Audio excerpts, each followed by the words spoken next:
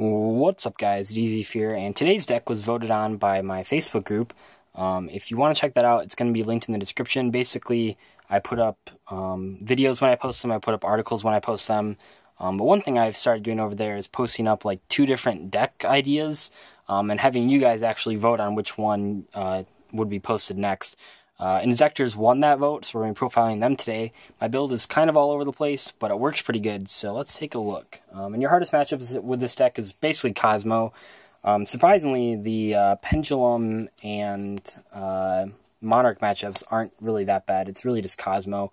So if you're going to decide to play this deck like a locals or even a regional to get your invite, I would heavily suggest siding against Cosmo pretty hard, probably with Cyber Dragons. But anyway, let's break right into it. So we have 3 Centipede, that's not really surprising. 2 Ladybug, I played around with 3, but I really don't want to open multiples, so we played 2. 1 Dragonfly, 1 Hornet, 1 Gigamantis, 1 Hopper. Those are all pretty standard. I do like the Hopper over the 3rd Ladybug, because Hopper is like not actually terrible by itself, because it has 1700 attack points. We're also playing 3 Howling Insects. This is going to be the Verdant Sanctuary build.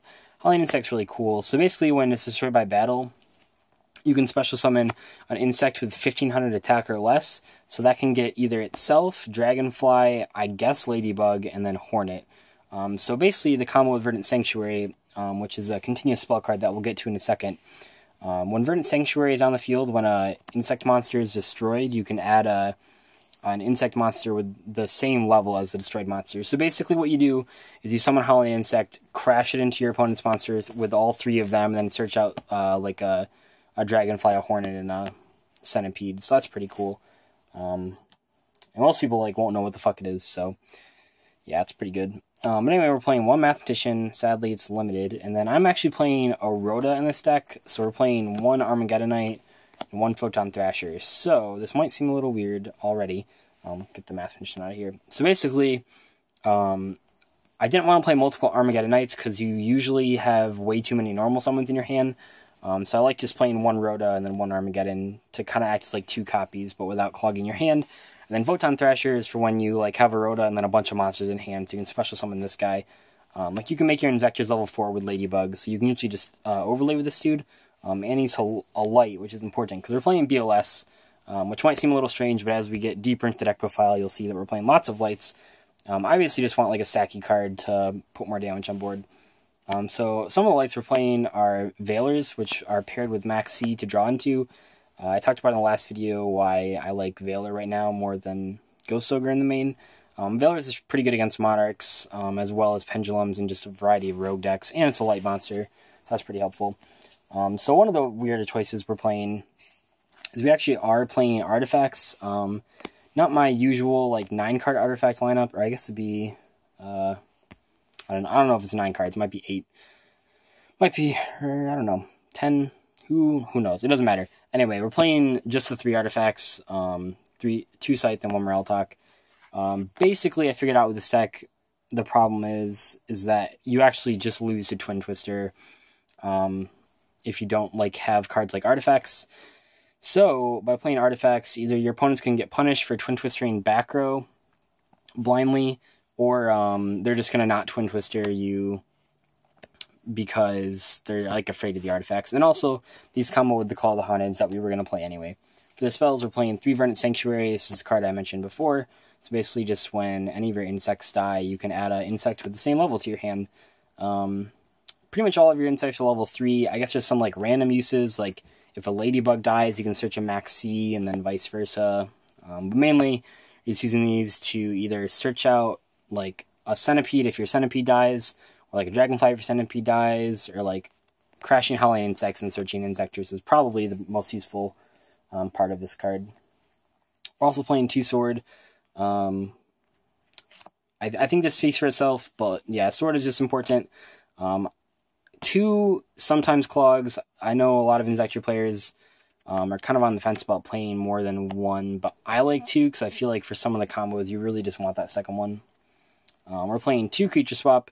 So this is cool because it's an out to the Cosmo ships, but it's also cool because you can give them Howling Insects and then plus a billion off of it. So I like Creature Swap right now, especially in this deck.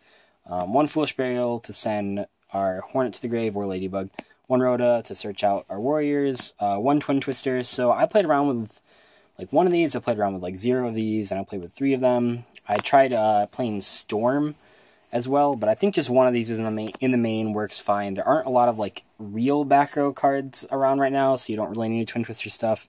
But I mean, obviously you want to like side deck more copies, but right now I think 1 is fine. And then 1 Soul Charge, because you can do some really stupid shit with this card. Like you can basically like blow up their entire field and like create a strong board as well. Which is something that like Inzektors really couldn't do when they first came out because there weren't really great defensive rank 5s. And then our traps are just 3 Call the Haunted. These combo with the artifacts as well as the Inzektors. Yeah, and then 3 Sanctum to bring out those artifacts. So that's it for the main deck. It has a lot more options than I think normal Inzektors would have, and I think that's really what I wanted. Losing 2 Mathematician on the most recent ban list really sucked, so you kind of have to experiment. Anyway, onto the extra deck. So 1 Giga Brilliant, which is light, which is cool, but also just important. 1 Leviair, for when you can do some like really stupid stuff where you like banish into Dragonfly for BLS and then bring back a Leviair. And then we're playing a Leviathan and a Alucard. Admittedly, these should probably be Dante and the Phantom Knights guy. But like honestly, guys, I hate rank 3 decks. I just hate rank 3s in general. So I don't have those cards, but probably should play Dante and the Phantom Knights guy if you have them. But I don't really play rank 3 decks. I play rank 4 decks almost exclusively, so I don't have a lot of the rank 3s that are like expensive because I don't really care. 1 Nightmare Shark, pretty cool. Mech Equipped is a light. I feel like I should mention that, but also just good for playing through back row. Our rank 4s are Castel, Dweller, and then Diamond Direwolf. This card's cool because you can like push through back row and then like Soul Charge. I think that's a cool play.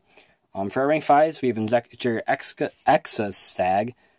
This guy is just really great. Like, I don't know, I wasn't playing him the last time I played this deck because of extra deck space, but he's honestly really helpful. Pleiades, because we can make them with the artifacts. Shark Fortress for OTKs. Volcasaurus for similar reasons. Then Gaia Charger with Volcasaurus. And then 1 Artifact Durandal. This fixes your hands too. Like if you just draw like aids, you can Durandal your hand back. Which is pretty neat. Yeah, and you can make rank 5s a lot easier in this deck because of the artifacts. You just need like a Ladybug Engrave and like a Centipede and then any artifact, or like a Call the Haunted or like whatever. But hopefully you guys enjoy this deck profile. Make sure to check out the Facebook page to vote on the next deck profile, and I will see you guys later. Goodbye.